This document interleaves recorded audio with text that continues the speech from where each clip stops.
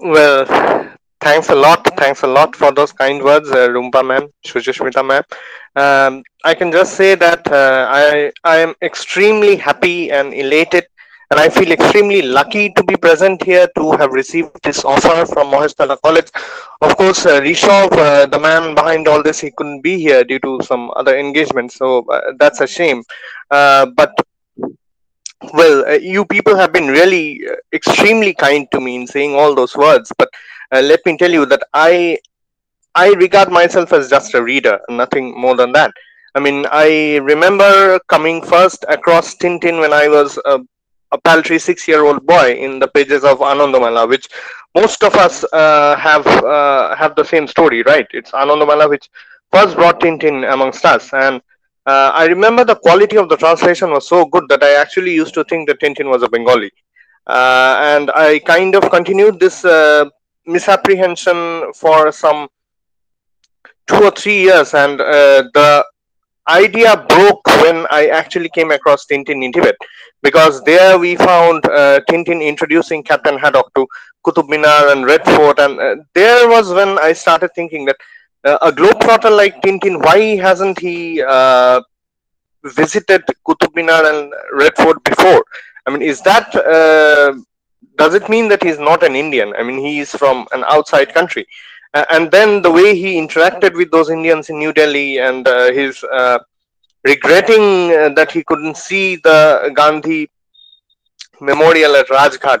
So that is where I first started doubting about Tintin's racial identity. And of course, later I was in class 3 when our English teacher told us that he actually belonged to Belgium. So for someone who had been following the boy reporter's exploits since I was 6 years old, this means this is a huge opportunity for me. I mean, giving a lecture on Tintin, I mean, I don't know, it marks an extremely important moment in my life. So, okay, without much ado, let me begin. As I made it clear at the outset, this lecture won't have any particular thematic hinging. I prefer it to be a more general kind of lecture on the text. Of course, I won't be giving summaries and character portraits and all that, because I guess the students have already read the text and then read the basic story and the character portraits. What we will be doing instead, we will be looking at some themes in the text which I personally feel are less talked about and which need to be discussed. Why Tintin in Tibet holds a unique place in Herge's oeuvre. So, yeah, to begin at the beginning, then a word or two about Herge the man. His, of course, people know that his real name was Georges Prosper Remy. He was born in Etterbeek, Brussels, on 22nd May 1907, and Tintin, he has been writing it for 47 years. It has been resulted in 23 full-fledged albums, and it has been translated into 58 languages all over the world. Tintin first made its appearance in La 20e siècle, which was a Belgian Catholic daily. Norbert Wallace, the editor of the daily, when Herge used to work there, he noticed his talent and gave him the offer to work in one of the supplements of Le 20e siècle, which was named Le Petit 20e, which used to come out on Thursdays. And it was in 1929 that Tintin made its first appearance in the pages of La Petit 20e. Tintin became extremely popular, and on Thursdays, the subscription of La 20e siècle underwent an increase. At first, it became doubled, then quadrupled, then sextupled. So 2 times, then 4 times, then 6 times. So in the beginning, let me say, Tintin was not really the liberal kind of character which we generally think him to be. Our idea about Tintin is somebody who rises above petty party politics and fights for universal humanist values and such and such. But let me tell you, Tintin was not like that in the beginning. When Herge started writing the strips of Tintin in the pages of Le Petit Siècle, uh, it used to be a Catholic newspaper, and Norbert Wallace was a right-winged Catholic. So he was strictly against communist principles, and he wanted Herge to invent a hero, a young hero who will be able to teach the young readers of Le Petit Vetiem anti-communist, anti-socialist principles, let's say. So thereby, we find Tintin venturing into the land of the Soviets. Tintin and the land of the Soviets is his first adventure. And if you read Tintin in the land of the Soviets, it kind of seems a bit surprising to us, especially if you people have read later works like Flight 714 or Tintin and the Picaros. Tintin in the land of the Soviets comes across as almost crude. I mean, you find people blaming about Herge creating stock characters and Tintin being a flat character throughout his works. It's actually not so, because if you read the texts carefully, you will find that there is a definite streak of development. The way Tintin has become more complicated, the way the plots have become more complicated, and the way Herge has refused to stereotype people. So the first book, Tintin in the land of the Soviets, it comes across as very, very stereotyped. Tintin ventures into the land of the Bolsheviks, and it's almost like Herge from the beginning made it a point to show the Bolsheviks as very, very bad. You find that they have ruined Russia and they are stockpiling crops. Agriculture is undergoing a total failure. And the socialists, while discussing among themselves, the Bolsheviks are saying that there are no more crops, but we need some because we will have to show the capitalist countries that we are very much well off. So you find that although they couldn't provide enough crops for their own poor, they are giving away huge amount of crops as help to other countries. And that's precisely to show that how people are extremely well off in Russia. So they are pulling off this facade of prosperity. While people in Russia are dying, they are starving, and the communists, the socialists, the Bolsheviks, they also come across as very, very narrow-minded. They want to straitjacket everyone into the principles of communism. I mean, there is a scene where you find the Bolshevik officers giving food to poor children. They have poor children lined up, and the only one question which they ask before distributing the food crops is, "Are you a communist?" I mean, young people who do not even know how to spell communism are being made to say that I am a communist. And when a boy refuses to say so, they abuse him and hurl him onto the street. Tintin, of course, saves the boy. And then there is a scene where there is an election going on, and the communist officers, the Bolshevik officers, they say that hereby we will read out to you the name of every contestant, and you people, we urge you to say which contestant do you like. And first of all, they read out the name of the communist contestant in the election, and they hold the entire population at gunpoint and tell them, do you have any kind of complaints against this contestant? So very obviously, since they are holding them at gunpoint, the people keep quiet. And then you find the Bolshevik officers declaring that, okay, nobody has any complaints against the communist contestant, so hereby we declare him to be the election winner. So you find things like that. And Herge shows the Bolsheviks preparing medieval torture chambers where they once imprisoned Tintin. And there are monstrous looking people waiting to torture anyone who refuses to enter into the communist principles. So it's a text which seems very, very let's say mono-layered. Herge was, of course, proceeding with pre-formed ideas here, and his one political agenda was to put Bolshevism in very bad light. And after that, the same kind of stereotyping kind of continued in his second work, Tintin in Congo. And when he goes to Congo, of course, Tintin is not as violent as he is in the land of the Soviets. And let me also add that when you read Tintin in the land of the Soviets, he actually comes across as a young boy who is asking for trouble. The kind of Tintin which we know, the man who always stands for virtue and who never loses his temper. And of course, that is why Captain Haddock is kept at his side, right? Haddock is meant to be a foil. Haddock is somebody who is accustomed to losing his temper at the drop of a hat, while Tintin always remains equal-tempered, equal-minded. He's very, very tough to crack. However, if you read Tintin in the land of the Soviets, you will see that Tintin is quick to catch offense.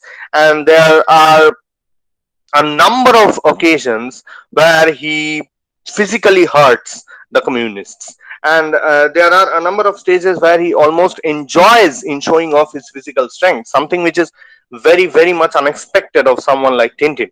I mean, he almost invites the Bolshevik officers, saying like, come on, buddy, come on, let's see who's more powerful. Come on, yeah. It's almost like a college kid waiting to pick a fight, a bully kind of a guy. Anyway, when we come to Congo Tintin or Tintin in Congo, I mean, I might move into the Bengali names because let me make this clear at the very outset. I still prefer reading the Bengali translations of Tintin. I mean, I know it's not possible to include Bengali translations in the syllabi because after all, it's a Department of English we are dealing with. But I personally am absolutely in love with the Bengali translations. So I still prefer reading Tintin in Bengali. Anyway, when we read Tintin in Congo or Congo Tintin, we find that there is certainly a bit of a development from Tintin's old high school avatar in land of the Soviets. He is much more equal-tempered, but he still comes across as a Bulamatari or a good white guy traveling in the land of darkness. I mean, he's almost like a Conradian Quds traveling in the benighted land of Africa and hoping to enlighten the Congolese people. He goes there, and when he meets the Congolese, there is a stage where his car crashes into a train which was carrying a number of Congolese people, and they are absolutely offended. I mean, the picture of the Congolese there, I mean, it's obvious why the Africans have been very much offended by Tintin in the Congo, because they are shown to be very irritated when Tintin comes there, and they tell Tintin that you mischievous white man, you have ruined our train. And then, of course, Tintin, we find him to hold his temper there amidst a bunch of shouting black people. He tells them that wait, let me see, and I will repair your old engine. And as soon as he uses the word old engine, there is one Congolese who breaks in saying that, hey, it's not an old engine. It's pretty good. We have been using it for we have been using it with absolute ease. So who the hell are you to say that it's an old engine and thereby it has broken down? So anyway, you find them very quarrelsome and unwilling to work. Yeah. So when Herge was writing Tintin in the Congos, the description of the Congolese people, they fit into every stereotype which let's say imperialist countries like England and Belgium, of course. You must not forget that Belgium was holding sway over Congo, King Leopold's Belgium. And they were also indulging in slave trade, let's not forget. Which again, George William Washington, a guy from the United States, he went into the heart of the Congo in order to investigate into the matter. and he is the one who actually divulged the whole secret that King Leopold's Belgium is engaging in slave trade in Congo, and thereby Belgium was, they received a lot of scolding from the League of Nations. And this is one historical story which has been shown in, let me tell you, an English film in recent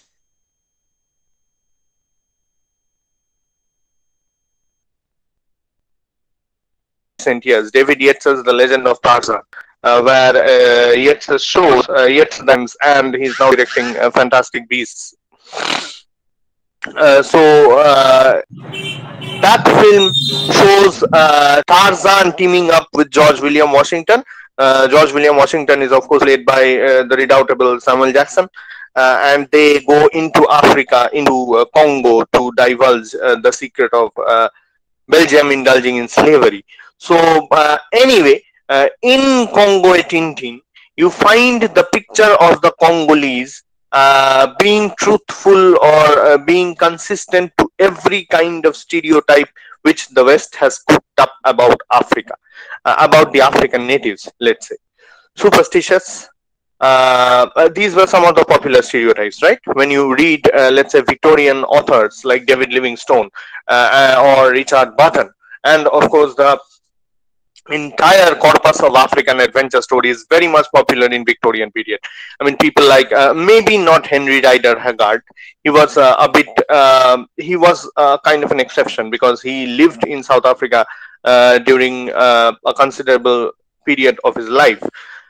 He liked the Africans personally, but people like, let's say, George Alfred Henty and R.M. Ballantyne, if you read their books, they have said that the Africans are, one, they are lazy, two, they are ignorant, three, they are quarrelsome, childlike, four, they are superstitious, again, childlike. And you find every one of these stereotypes playing out very well in Congo Tintin.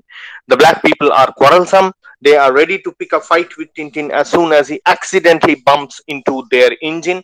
They are lazy. There is a point where Tintin and Snowy are working head over heels in order to repair the engine, and the black people are just standing aside.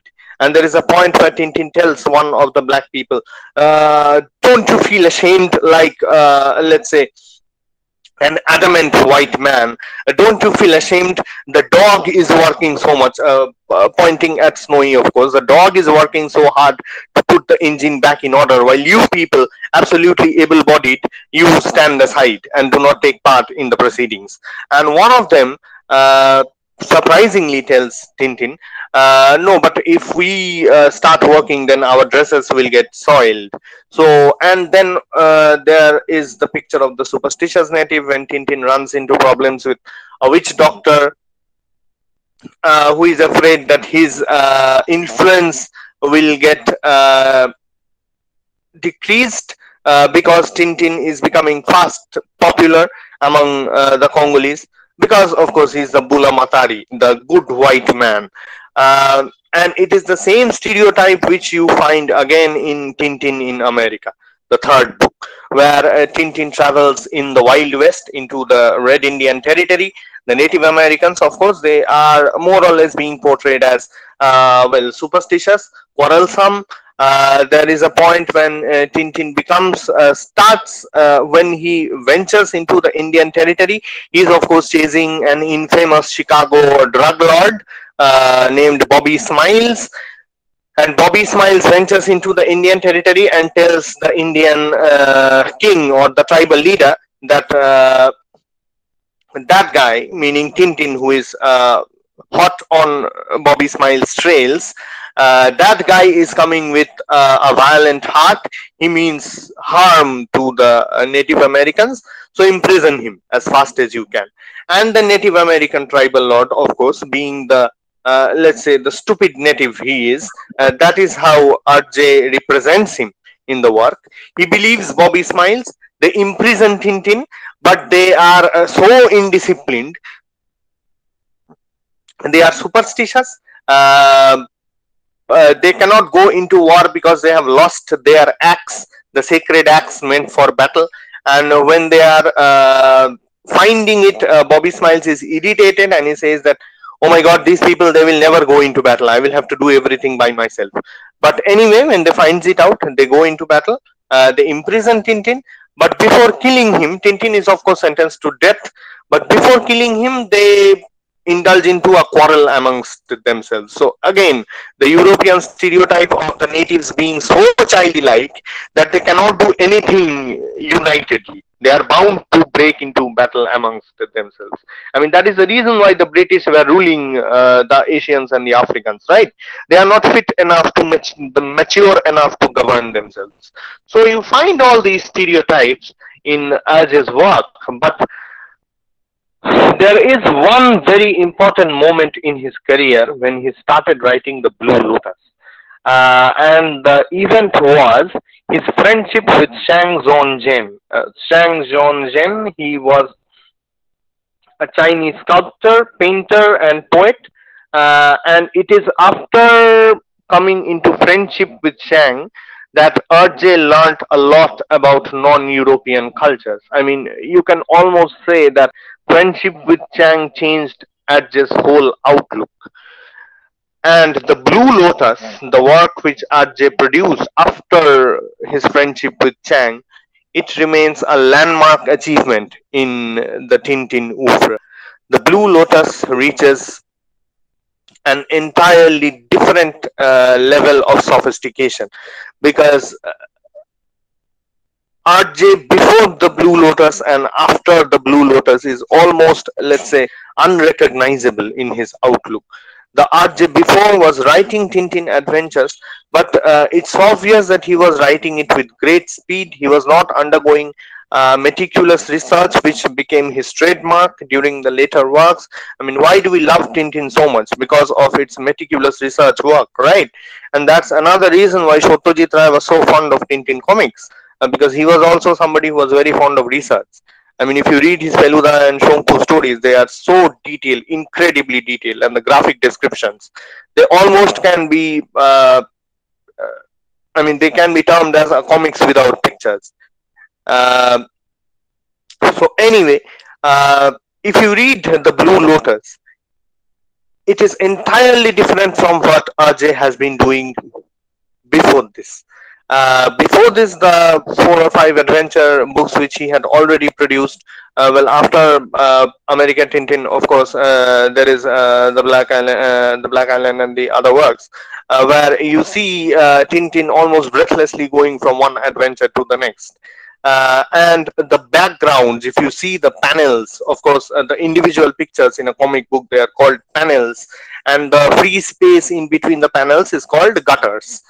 If you look at the panels in the early Tintin works, they are mainly monochromatic. The background is generally dealt with in a single color. It is generally deserted. I mean, there is nowhere can be found that abundance of buildings and posters and newspaper cuttings and people running around in different clothing, which became a trademark in the later books. If you look at the background in the later Tintin works, they are so crowded with details. He was not doing them in his early works. And the manner of the stories, if you read them, the Tintin stories during its early days, they are almost picaresque tales. I mean, Tintin moves on from one adventure to the next. I mean, there are stages where we think that, oh, okay, he'll die now. I mean, well, he'll die. Oh no, yeah, he has escaped death once more. I mean, there are a number of moments in every story when he has close brushes with death.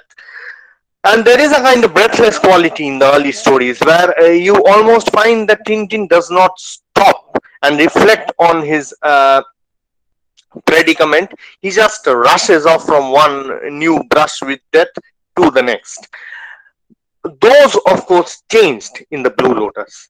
When you read The Blue Lotus, you find that Herge has learned to take his time before producing a Tintin adventure.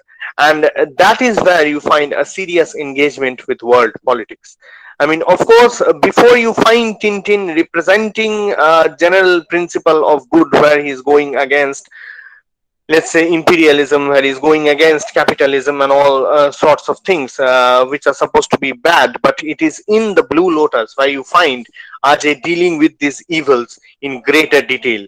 In the Blue Lotus, of course, it was written during a period where the Japanese were invading China, and they were subjecting China to an almost imperial rule. And RJ takes great pains to show how the Chinese common people were tortured under the Japanese. I mean, the bad guy Mitsu Hidato is a Japanese, and you see there is a white man who is beating the poor Chinese, and he's at the same time he's saying that we need to treat these yellow baboons according to their standards. We need to teach them some civility. These yellow baboons must be kept under our boots. And at the same time you can see him waxing poetic about the, let's say, the virtues of Western civilization. So this is where RJ was actually dealing in greater detail with, let's say, the contradiction in Western civilization, where it tells a lot of good things about itself, but simultaneously it oppresses the people which it holds under colonial rule. And the Japanese were no exception in that sense. They have become, let's say, the new colonial power in the East, and they are also subjugating the common people, the Chinese people. And this is, of course, where Tintin meets Chang.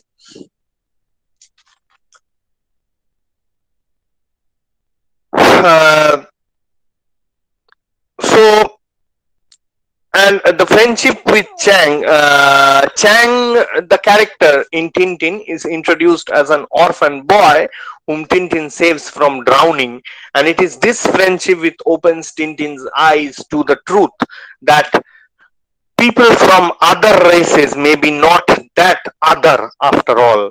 Because as soon as he saves Chang, the first question that Chang asks him is that, why did you save me?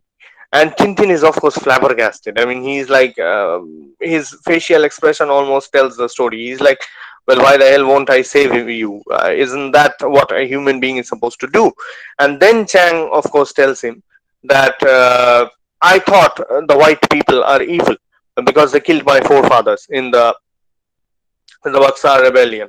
And that kind of created in me the kind of, let's say, a stereotypical belief that all white people are evil. And then, of course, they start discussing about the respective prejudices which they hold in their own minds.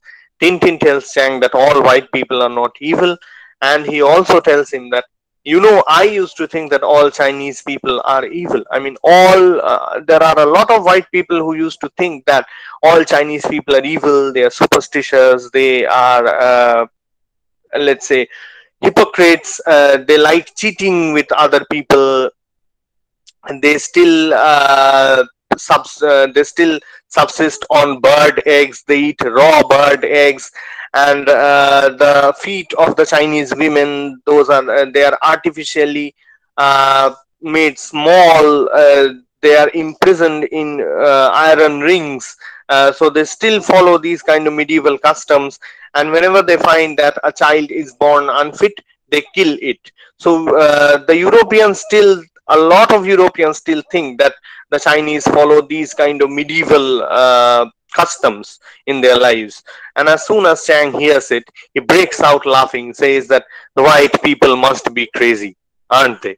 So that is where RJ, let's say, is delivering one of his most strong condemnation of racial prejudice.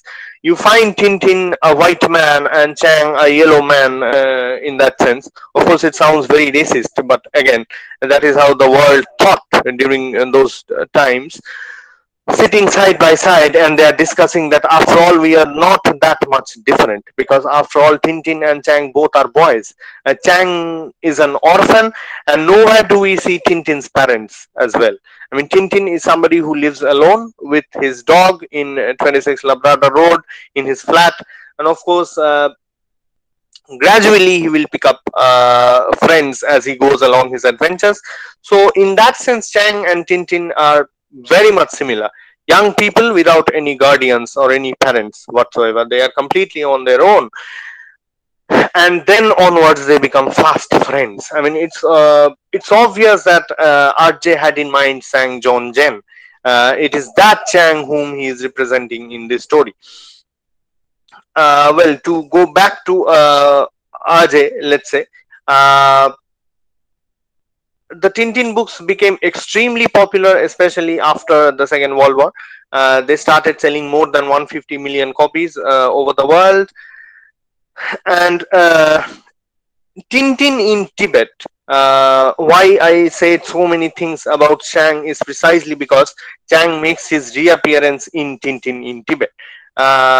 We see him last in the final panels of the Blue Lotus, and that is where another, let's say, significant thing happens when Chang is standing on the let's say the dock of the port, and Tintin is waving goodbye to Chang and Mr. Wang, who has agreed to be a foster parent of Chang. Tintin waves goodbye to them, and you actually see a tear dripping down from Tintin's eyes. So, though earlier we find Tintin to be the quote unquote the stiff upper lip white man in his adventures, somebody who never breaks down, who never gets nervous, who always remains, let's say, plucky, the quote unquote plucky European boy.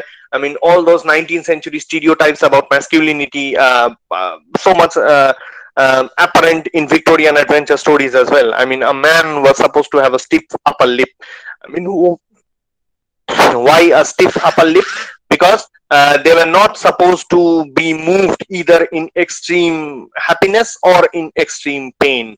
Because when you smile or when you cry, it is the upper lip which curls, right?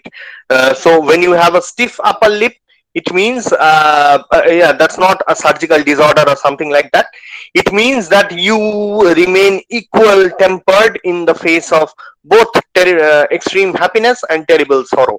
I mean, you find Tintin being straitjacketed into that stereotype largely during his earlier adventures, and that is why he is treated as such, let's say, a great example among the natives, right? I mean, in the final panel of Congo Tintin, you find, I mean, it is certainly significant that during the earlier adventures, when Tintin leaves a place after solving a mystery or after doing some brave deed, everyone shakes hands with him and parts as a friend. But only in Congo Tintin you find that people are treating him as, let's say, a model. I mean, you find people saying that the Congolese saying that Tintin is such a great man, let's follow him as an example. And even a Congolese dog is being said that be like Tintin's dog. He's such a great example. So you again have that stereotype of the good white man who must be followed as a model by the ignorant natives. And that's precisely because he never breaks down in the face of even extreme danger. But this is one rare moment in the Blue Lotus where you actually find Tintin breaking down. I mean, it's almost unbelievable. He's actually crying when he's leaving Chang. It kind of shows his human side, right? He has fallen so much in love with Chang. He is pained to be estranged from him. So, and then you find Chang returning in Tintin in Tibet. Tintin in Tibet was, of course, begun in September 1958. It was written at a time when it is one of Tintin's later adventures. It is the 20th Tintin album. It was begun in September 1958 and completed in November 1959.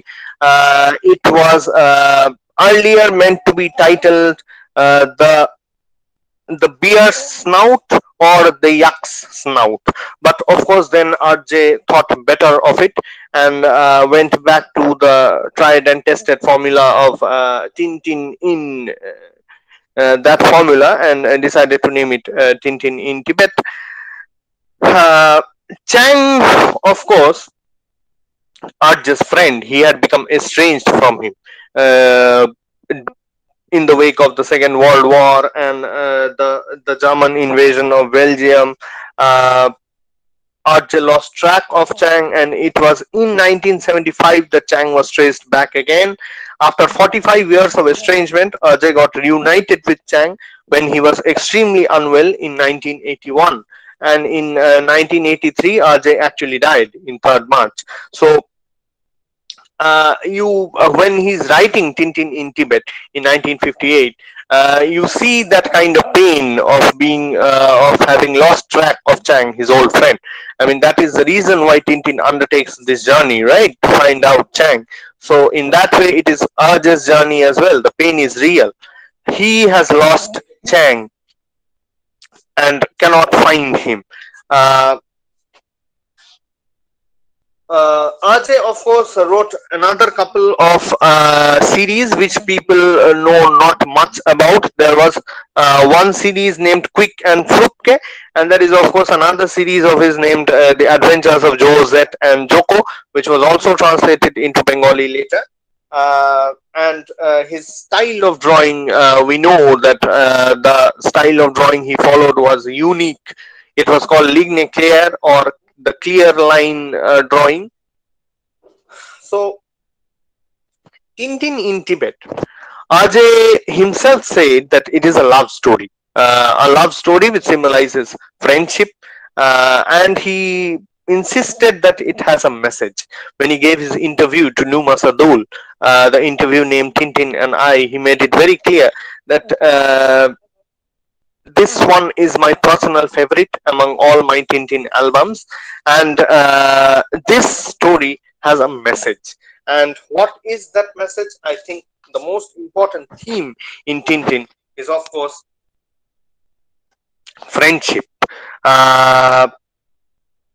Tintin in Tibet, of course, you people know the main storyline, so I will not go into it. The story is kind of unique in so many respects. First of all, you do not find the whole array of different characters which you find very often in the Tintin adventures. I mean, Tintin adventures are almost Dickensian in their variety of eccentric characters. But in this story, you find that the number of characters has been stripped down to the bare minimum. There is Tintin, the main characters. There is Tintin. There is his all-time pal Snowy, of course. There is another all-time pal, Captain Haddock. And there is Tharke, the brave Sherpa. And more or less that's it. That's where the list of important characters come to an end. All the other are more or less secondary, right? And there is, of course, Chang, who has got estranged. And, of course, there is the lovable snowman, not abominable at all. First of all, why did Herge do that? I guess it's because he wanted to put our attention firmly on these main characters, because these were the ones through whom he will show his theme of friendship. And there is another important thing about Tintin in Tibet. It is perhaps the only Tintin story where there are no bad people, so to say. There are no villains. The previous adventure we know before Tintin in Tibet had been the Red Sea Sharks, where there were a lot of bad people. There was the arch enemy of Tintin, Rasta Populus, disguised as Marquis the Gorgonzola, and then there was his sidekick Alan. Even in the next adventure, the Castafiore Emerald, there is at least a magpie who can be treated as a culpable baddie, because it is the bird who stole the diamond, right? Sorry, the emerald. In Tintin in Tibet, you can find absolutely no bad guys. And that is perhaps because the main obstacle here is nature itself. Herge himself was, of course, going through a kind of psychological traumatic stage during the period when he wrote Tintin in Tibet. He was having frequent nightmares where he will see a white skeleton coming at him, trying to strangle him, and then he will have a whiteout, something like a blackout. Only in blackout, the patient's whole consciousness is covered in darkness. In Herge's case, he said that it was covered in a blinding white light. So he was having a kind of whiteout, and even after that he continued having nightmares when he kind of imagined himself being deserted in a place with whiteness all around. Uh, and the problems continued in such an to such an extent that he had to consult a psychologist, somebody who was a direct student of Carl Gustav Jung, and that person told RJ that it was because these nightmares were coming because RJ was going through a psychological problem, as his marriage with his first wife, Germaine Keegan, was almost on the verge of breaking down, and he had been indulging in a kind of extramarital affair with Fanny Fleming. Fanny Fleming was, of course, somebody who worked with Herge. She is the one who later found the RJ Foundation in 1987 after RJ's death in 1983. So, since RJ came from a conservative Catholic family, his Catholic values were kind of creating a psychological problem for him, a kind of a feeling of guilt because he was indulging in a relationship with another woman while being married. So, and the consistent white color in his nightmares, the psychologist says that it is RJ's search for purity. And he advised RJ not to work anymore in such a mental state. He advised him to stop working. Because he said that if you continue working, the toil and the stress will only make the nightmares worse. RJ, however, refused. He told him that I will continue working because I think it is in work that I will find my salvation. And he continued working in Tintin in Tibet. He took another whole project onto him while these psychological problems were continuing. And later, of course, he said that I overcame my problems because when I started writing this book, I stopped thinking about those problems, and that kind of helped for me. And that helped because I could take my mind elsewhere. And when you read Tintin in Tibet, it's obvious that those psychological problems played a big role in the way RJ laid out the plot line of the story. Because Tintin here is also passing through a kind of traumatic stage. From the very onset in this book, you find that Tintin is not his usual self, right? Again, the kind of the stiff upper lip Tintin, which we again find during the middle period, the adventures after the Blue Lotus, when RJ was writing albums like, let's say, The Crab with the Golden Claws, or The Seven Crystal Balls, or Red Rackham's Treasure, or Explorers to the Moon, Destination Moon. You find Tintin again largely getting back to his stiff upper lip self. And there is another foil to him by this time, Captain Haddock. And Tintin stands in strong contrast to the captain, the impulsive captain who loses his temper frequently, while Tintin remains equanimous. He maintains his equanimity of temper in front of every trouble. But in Tintin in Tibet, you see that he loses this composure right at the beginning of the story, when he is playing chess with Captain Haddock, and there is something unthinkable which is happening here. They are playing chess, which is of course a very rational game, a very cerebral game, so to say, and it is Haddock who is actually thinking about the game more seriously, and Tintin surprisingly falls asleep, which is very un-Tintinian, let's say. He falls asleep in the middle of an interesting cerebral game, and then of course shouts out saying Chang, and startles everybody except of course Professor Cuthbert Calculus, because he is absolutely deaf.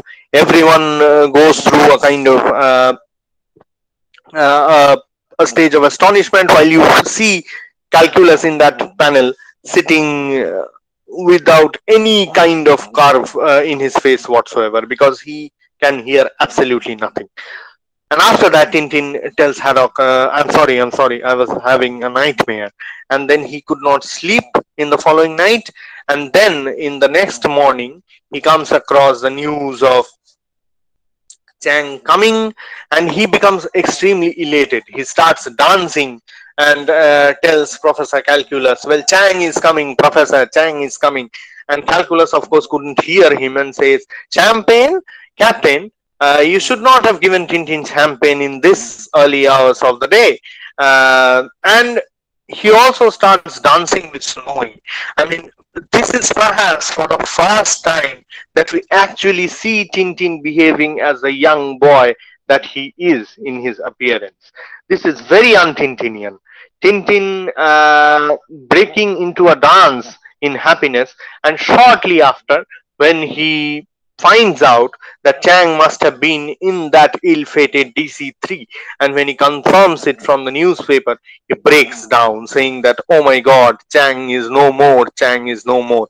And you find Calculus saying, well, that is why one should not give champagne to a young person in such early hours of the day. Now, why is Calculus bringing this idea of champagne over and over? I mean, it is perhaps because RJ wants us to note that this is how Tintin is behaving.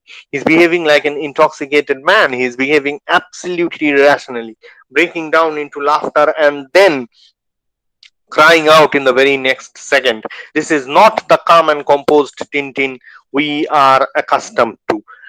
This Tintin is somebody whose, let's say, psychological coping mechanisms have also kind of become weak. He is showing his emotions more often than not. But then again, and this is why friendship is such an important theme in this story, he makes up his mind to follow Chang because he has a kind of strange belief in the nightmare. He says that I saw Chang was alive, so that must be the case, and I must go to find him because he was asking for my help. And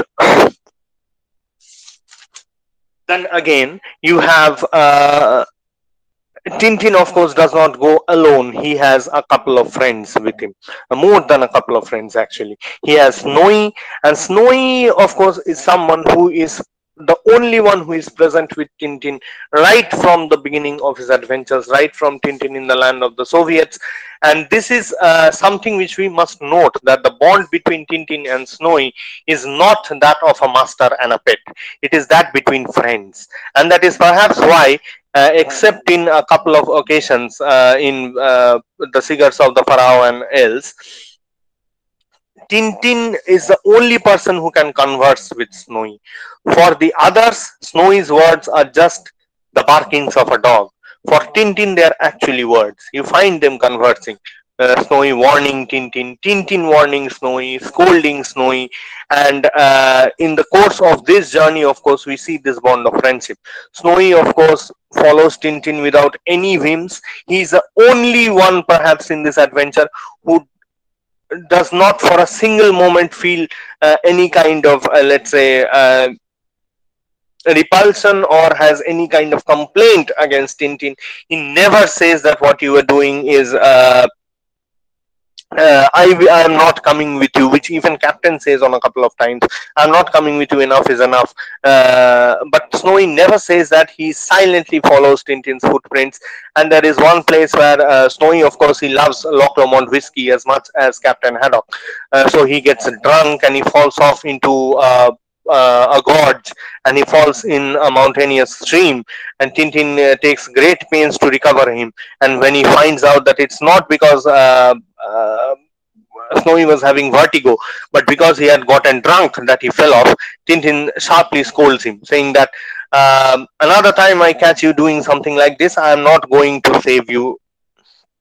And then, so you always find this kind of bond between Tintin and Snowy, and it is of course Snowy who saves Tintin when he falls into that crevasse in the blizzard, and it is Snowy who sits there faithfully beside the crevasse where Tintin has fallen off, and he steadily keeps on barking.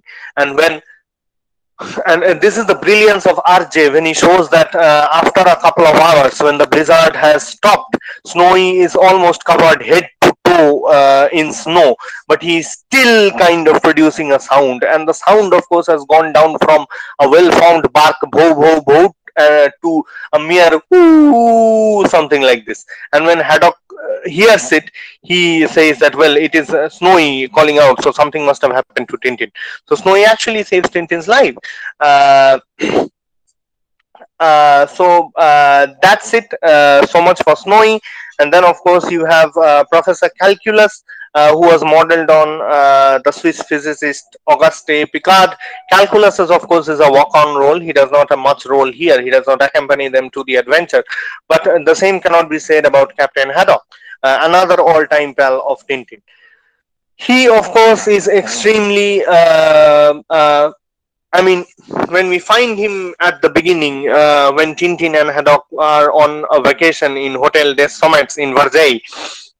Versailles is of course a fictional kind of a place in the Alpine mountains, and Herge himself went to such places quite frequently. The holiday destination, which is shown at the beginning panels of the book. It is there when Haddock quite early in the book expresses his displeasure in mountaineering.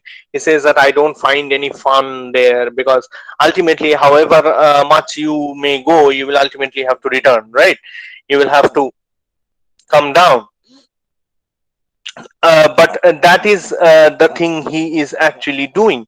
He is accompanying Tintin in his journey.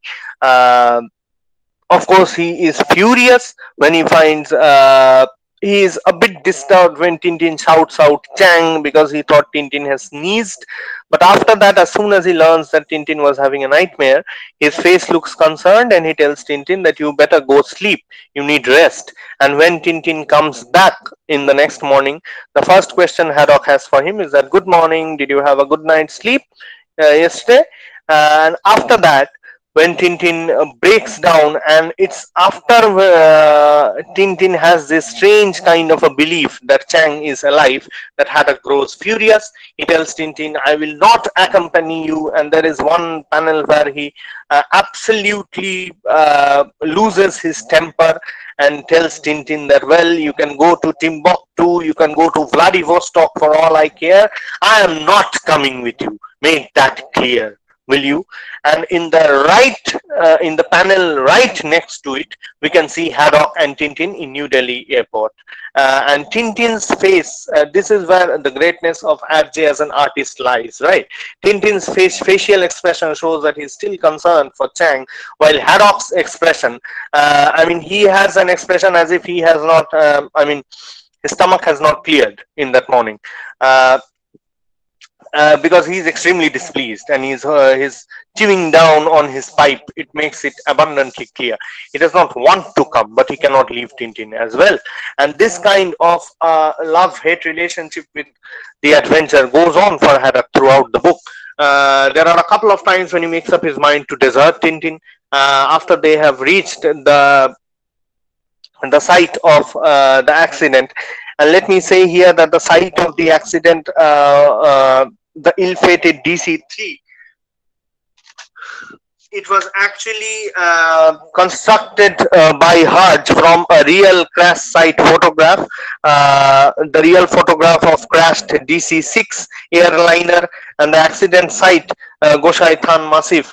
They were constructed from real photographs, and when Herge was extremely careful about drawing the real emblem of Air India, and there is one Air India official who actually complained Herge that, why have you shown our aircraft crashing? This sends a wrong message to the world, because none of our planes have crashed till date. We think of ourselves as a very safe facility. So that is where you find that Herge changes the name of the plane from Air India to the fictional Sari Airways.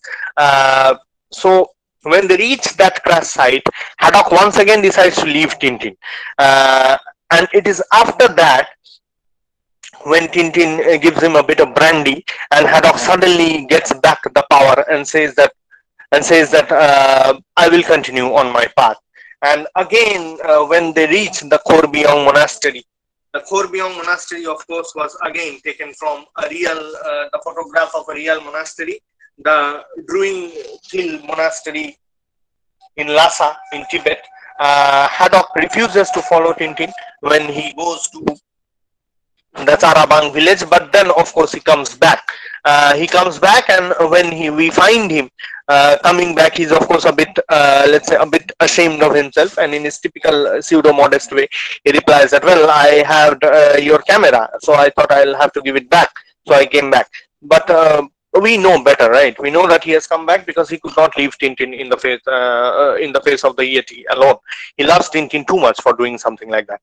And especially there is that heart-touching scene where Haddock is hanging from the cliff. He has lost his grip, and he says that we should not die both.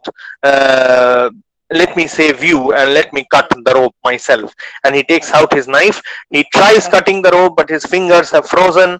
And then before anything happens, Tharke comes back and saves the day. And this is where we have another remarkable character, Tharke. He, of course, was again modeled on a real life character, a Nepali mountaineer, and Tharke. When we find him initially, he's a professional guide, and he straight away tells them, I can't go there because nobody can be left alive. It's absolutely unbelievable. But then when he starts on the journey, he's still the professional guide, and he goes into a contract with the mountaineers that he will take them to the site of the crash and no more. He will return from there. And let me remind you that it is Captain Haddock who actually fixes all these people, right? Tintin, when he was making preparations alone, unbeknownst to him, Haddock has gone to the porters and the Sherpas, and he has assembled a whole team. So he has actually acted as the captain there.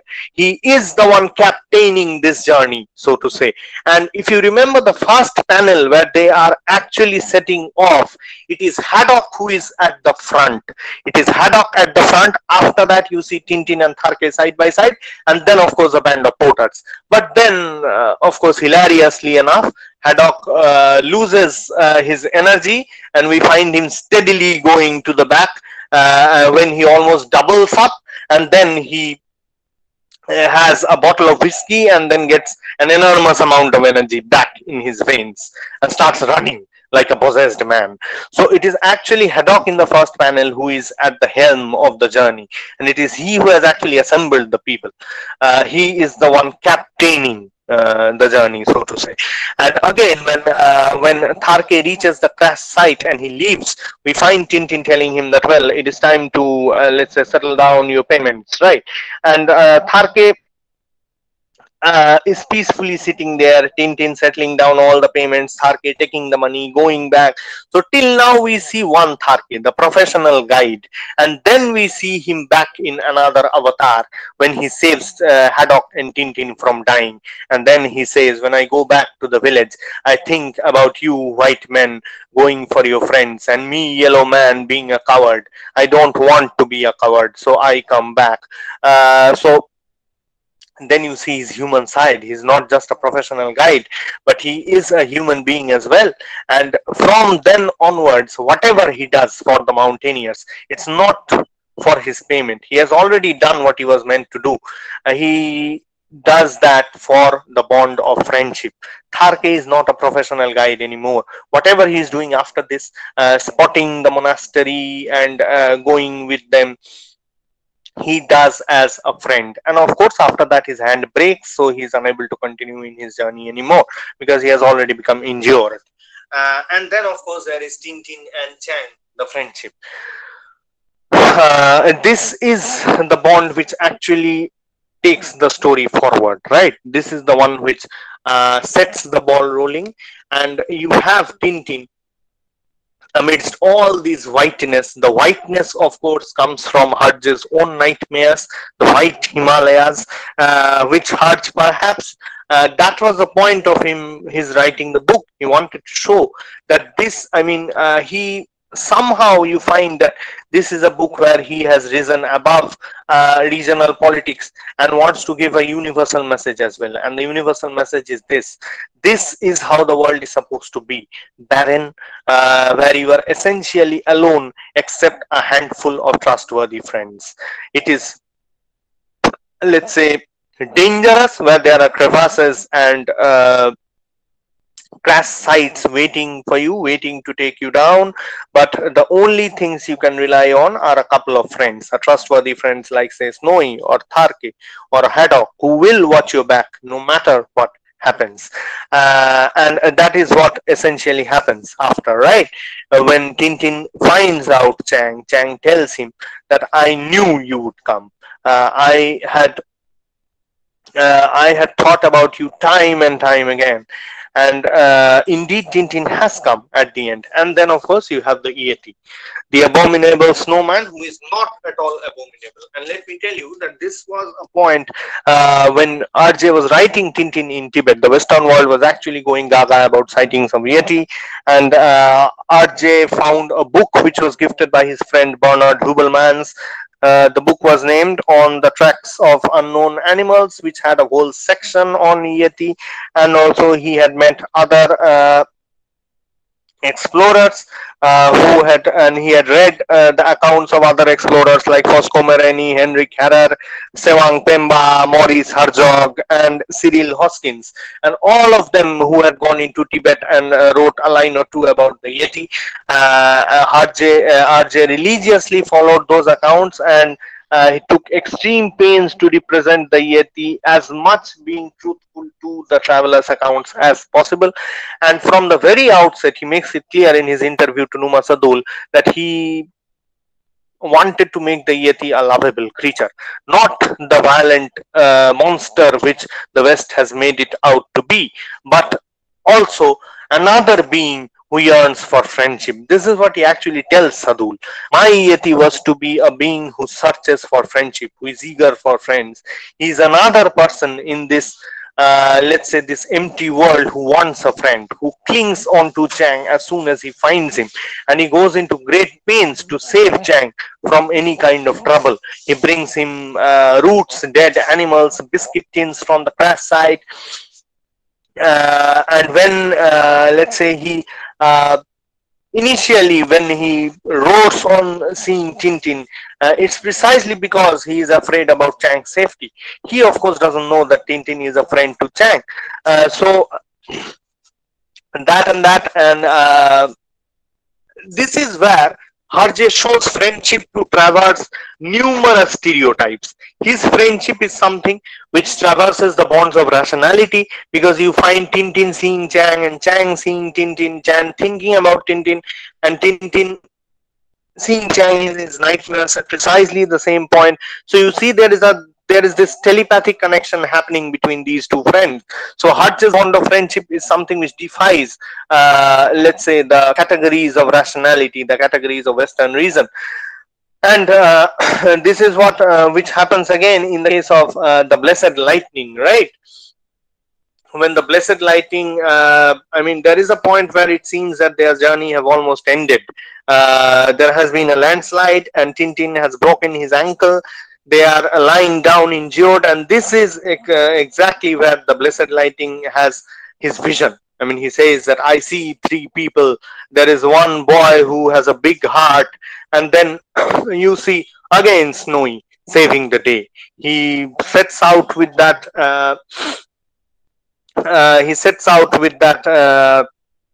The small chit of paper, loses it, but nevertheless goes to the monastery. And when he's about to be beaten into pulp by the guards, the Blessed Lightning's sidekick, he comes and tells them that this might be the white dog whom our guru saw in his vision. Don't kill him. And then it is actually because of this vision, because of this, let's say, the strange visionary power, the strange power of clairvoyance, let's say, which the Blessed Lightning has, that Tintin and the others find refuge in the monastery. And let me tell you that levitation and visions is another thing which these travelers, people like Fosco Moreni and Harrer and Hoskins wrote time and again in their travel books about Tibet.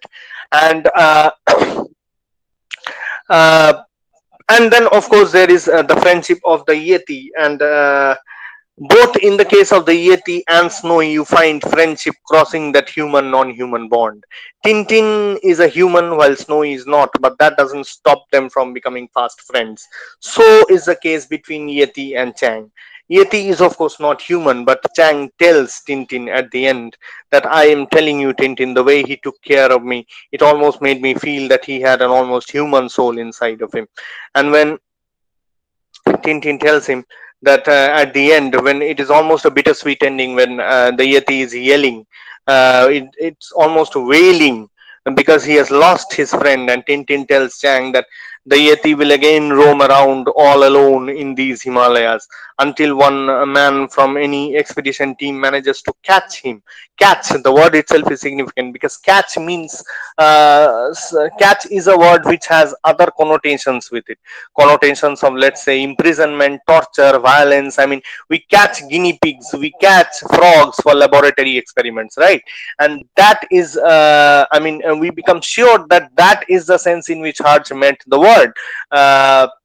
Because after that you find Chang saying, Tintin, I wish nobody finds him, because they will see him only as an animal, but I know that he's so much more than that. He has compassion, he also yearns for friendship. And let me tell you here that quite early on in his career, RJ had started breaking up this human non-human bond, because even in his second work, Congo Tintin, where you find Tintin indiscriminately hunting down animals, which is of course very un-Tintinesque, as we find Tintin in the later adventures. But even in that early book, when he is let's say killing the giraffes at the end of the book, you find Snowy chipping in saying, I don't like torturing animals. So there you have Snowy, who is empathizing or sympathizing with the animals, let's say. And then of course, when you come to, let's say, a book like Cigars of the Pharaoh, you see that Tintin is he's befriending elephants. In Congo Tintin, he was killing elephants, hunting elephants, and in Pharaoh Churut or Cigars of the Pharaoh, you see he's actually befriending animals. So Tintin has come a long way. He has started feeling a lot about animals. Of course, you find him tying up a Royal Bengal tiger, which is almost ridiculous because Herge was not researching seriously about India in the Cigars of the Pharaoh, because he shows a Royal Bengal tiger sitting on a tree. I mean, that's almost unpardonable mistake. And then Tintin ties up that Royal Bengal tiger. But then increasingly, as you go into Tintin's adventures, you repeatedly see RJ taking pains to prove that animals whom we think as bloodthirsty may not be so. Remember the gorilla from the Black Island, Ranko. He initially comes across as a bloodthirsty monster, but he's actually not so. And he's afraid of Snowy's barking. The idea of great, big, powerful, bloodthirsty animals which we have in our mind is completely broken down, because Ranko is afraid of Snowy. And then Snowy gets, that is something which RJ has also shown in Congo Tintin. The lion was also afraid of Snowy because Snowy has bitten off its tail. And in the Black Island, of course, it's much more obvious. And Snowy itself says that how can a big gorilla like him be afraid of a puny dog like me? And he gets the answer right after, because he's also afraid of a puny spider, and the spider is almost nothing compared to Snowy, but it makes Snowy run away in terror. So that's what happens, right? It's not about, violence is directly proportional to size, and bloodthirst is directly proportional to a volume of an animal or something like that. RJ always takes pains in showing that the animals who come across as violent in first chance may not be so. Even in Tintin in Tibet, there is that yak, when it comes and starts chewing at the scarf of Tintin, Snowy says that, oh, that monster will kill Tintin. But then, of course, the yak itself becomes afraid when Tintin shouts out, oh my god, and it runs away. Even the yak is a very timid creature. So is the Yeti. It longs for friendship. And then let me tell you that another thing which I must mention before I end is you often say people saying that Tintin in Tibet does not have a real life politics. It is a book where RJ has completely risen above petty politics, and it's all about humanist universal values. And so let me tell you that there is more to that. He is still taking into account contemporary politics here, because if you look at Tibetan history during the times when RJ was writing this book, Tibet was going through a crisis during this period. Of course, the direct, let's say, the direct reason why RJ started writing this book may be because he was collaborating on a play, Mr. Bullard's Disappearance, in Belgium, along with a couple of his friends, which showed Tintin going to Argentina, then Morocco, then Tibet. And it is then when he first got the idea of taking Tintin into Tibet. But anyway, Tibet itself was also passing through a period of crisis during these times, because this is the period when China is becoming increasingly imperialist, and China has sent Peking has sent 40,000 troops from the PLA, the People's Liberation Army, to Tibet during these times. And Tibet was forced into signing a 17-point agreement, where they more or less become a colony of China. And the situation became so much worse that Dalai Lama in 1959 had to flee to India. And then you read Tintin in Tibet and you find that the Tibetan people being, let's say, documented as poor, the people in Charabang, the poor villagers, the poor village kids who are running around in tattered clothes. And you find that RJ is actually making a point about the oppression of the local Tibetans in the hand of the Chinese. And this is something which RJ has always done during the later end of his career. He has consistently refused to take sides. In Blue Lotus, you find him supporting the Chinese common people who are suffering under the Japanese. And now you see him taking the side of the Tibetans. And it is now the Chinese who are the oppressors. And if you look at the plot of the story, it is beautiful in the sense that the Peking invasion, the Chinese invasion, has left a lot of Tibetans homeless. There are a lot of newspaper reports regarding this during this period. A lot of Tibetans were left homeless. They were driven away from Tibet by the Chinese. And in this story, you find exactly the reverse. You find the Chinese and the outsiders given refuge in Tibet. On the one hand, you find imperialist China driving away Tibetans from their land. On the other hand, you find in this book Tibetans giving refuge to outsiders and the Chinese. It is the Korbyong monastery in Tibet which gives refuge to these outsiders, Tintin and Captain Haddock. And Captain Haddock even, he commits a sin of coming with boots in the sanctum sanctorum of the monastery in front of the grand abbot, and they even forgive that because Captain, of course, does not know their customs, and they even give Tintin that kind of a grand welcome at the end when they bring the pipe and the scarf, and the grand abbot gifts him with the scarf, names him a boy with the big heart, and then you again find the Yeti, who is actually a Tibetan, right? In the sense that he lives in Tibet. And whom is he giving refuge to? Chang, who happens to be a Chinese. So, nowhere could RJ be more clear, right? You have in real life the Chinese imperialists driving out Tibetan refugees. And on the other hand, you find the Tibetan Yeti giving refuge to the Chinese Chang, who has lost everything. This certainly is a message in this book. RJ talking about the book having a message, this is one. So definitely. And again, this book, of course, is it makes a definite point about RJ taking great pains to let's say depict the non-Europeans. I mean, when you see RJ, let's say, I mean, let's take the topic of India, right? When you see RJ depicting India in, let's say, Faraway Truth, I mean, it's obvious that he has not done much research. The Indian king is named strangely Guy Pajama. I mean, which almost sounds like Guy in the pajamas. I mean, how can this be an Indian territory? I mean, the name does not sound Indian enough. It's an easily cooked up name. That's very much obvious. And then RJ committing mistakes like showing a Royal Bengal tiger on sitting on a tree, and then the Indian fakir, I mean, he committing unbelievable feats, and then of course the gang of thugs kidnapping Snowy, and then sacrificing him before the altar of Shiva. They call it Shiva, but it is actually the altar of Nataraja. So they use the North Indian name, but it is actually the South Indian Nataraja, and they tell Snowy that he is a kafir, which is anyway, kafir is a term used by the Muslims, right? So RJ has completely jumbled up things here. We know, being Indians. So from then onwards, when you come to Tintin in Tibet and you find and you see that the small chapter in Delhi, and from there when they go to Nepal, RJ's research has come a long way.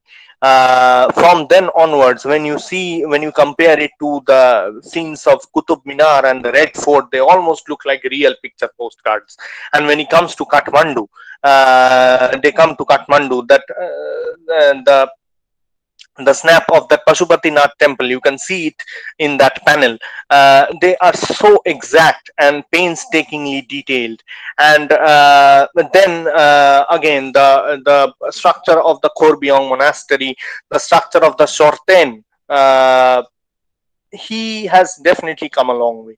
After the Blue Lotus, he's now taking great pains in, let's say, delineating the non-European cultures, let's say.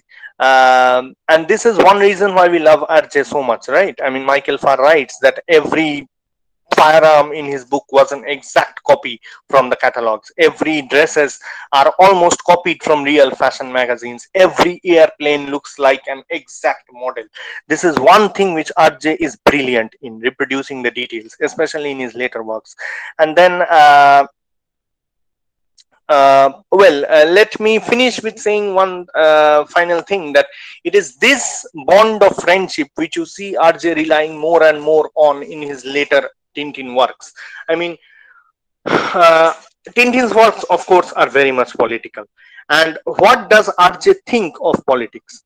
I don't think he supports any party or any kind of propaganda whatsoever. He does not support any grand narrative, if I use postmodernist terms.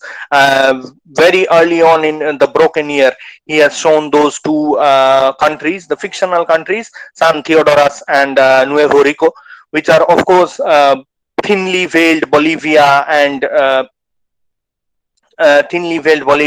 Paraguay, who were engaged in a bloodthirsty battle regarding the oil fields of Gran Chaco. And Gran Chaco, of course, becomes Gran Chapo in the Broken Year. And what does he show there? Neither Alcazar nor the Nuevo Rican Republican head is shown to be above faults. They are both power-hungry men. They are both stupid men. They oppress the common people in order to get powers. Alcazar becomes friends with Tintin, and there is one brilliant scene where Tintin gets absolutely drunk and shouts out, "Alcazar, long live Alcazar!" And that is how they make him a colonel of the army, because Alcazar has won and he has become the new general. So Tintin becomes friends with Alcazar, and later Alcazar distrusts him, sentences him to death, and you find the same person, Basil Bazarov, selling arms to both these powers. And it is America and Britain who are actually egging on Bolivia and Paraguay, San Theodoras and Nuevo Rico, to engage in a bloodthirsty war, because they want those oil fields. So these South American so-called independent countries are used as puppets by the British and the Americans. And RJ is supporting no one here. But it is this same Alcazar again whom Tintin helps in Tintin and the Picaros, which is one of the most brilliant works by RJ, the last completed Tintin album, where he shows that they are supporting Alcazar and they are supporting him in a military coup, where he ousts Tapioca, and the San Theodoran head, and Alcazar gets power. And later, in a brilliant panel, you see Tapioca telling Alcazar, so now you will have me imprisoned and killed, right? And Alcazar tells him, no, you will be set free, you will be given a plane, because this guy Tintin has made me promise that I will not kill anyone, I will not spill even a drop of blood in this revolution. Tapioca, of course, is scandalized. He is saying that how can this be? What will the people think?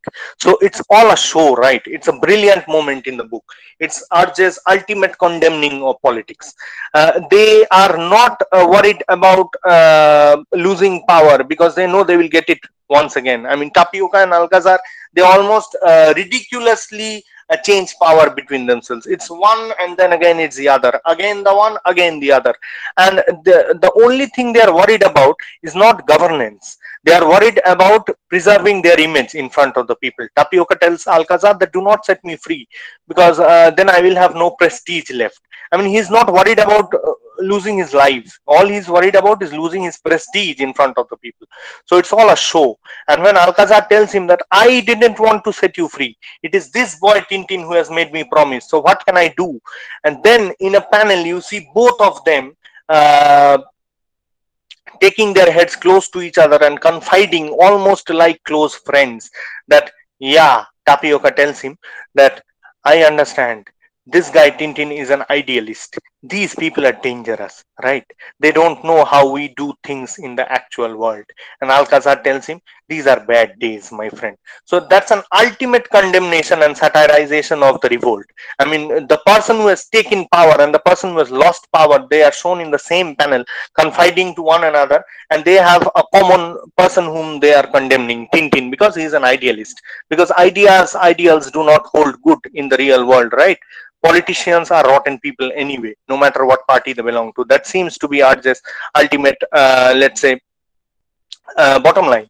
And in the final panel, you see that the couple of picaros who are holding batons, and they are they are circling the same place where we saw written "Long live Tapioca Police," and there were poor people all around. They were living in shanties, and you have the Tapiocan officials who are waving batons quite early on in the album. And then after the change in power comes in the last but one, the penultimate panel, you see it is now Alcazar's picaros who have become the new officials, and they are now waving their batons. It is the same place, the same shanty, the same poor people, only the writing on the board has changed from long live Tapioca Police to long live Alcazar. And in the fashion where Tapioca has changed the name of the capital of San Theodoros from Los Topicos to Tapioca Police, Alcazar has now changed the name of the capital to Alcazaropolis. So it is the same style going round and round. So amidst all these things, the only bottom line for RJ seems to be that it's a big bad world anyway, where everyone is shit, everyone is just worried about power. All you have is friends, because after all, Tintin is helping Alcazar, right? And why is he helping him? Because Alcazar is a good friend. It is only because of that. They are not worried about his principles at all. And that is exactly why Tintin makes him promise that he will not spill any blood, because Tintin knows he is as much bloodthirsty as Tapioca.